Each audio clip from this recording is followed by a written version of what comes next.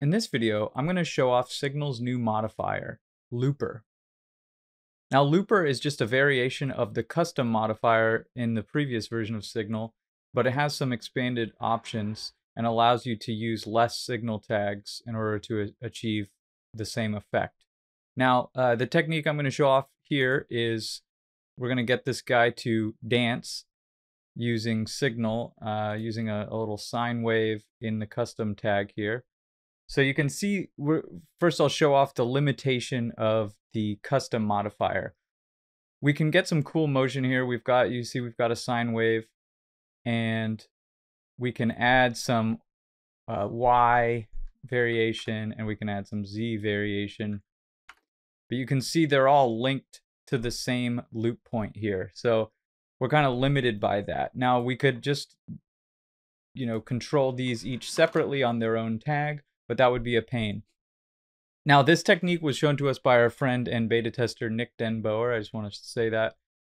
Thank you for that. And he actually asked for this feature, which is pretty cool. So now I'll show how this would work with the Looper modifier. I'm going to go ahead and remove that tag, and we will then just go get the position. I'm dragging it onto the drop zone, which will automatically create the signal tag with the position linked. Now we can go ahead and add the new Looper modifier, and you can see we have now a similar thing where we have control over variation over the X, Y, and Z, but we also have separate loop points as opposed to sharing the same one. So what I'm going to do is go ahead and get that sine wave going again on the looper. And let's just get our old animation back. We had a little bit of a hips going back and forth. And I'll change the loop point to 12. And so now, you see we get that back and forth. And let's say we want to get a little bit of the hips moving forward. We'll go ahead and do 12 here. And now you can see they've got two different loop points.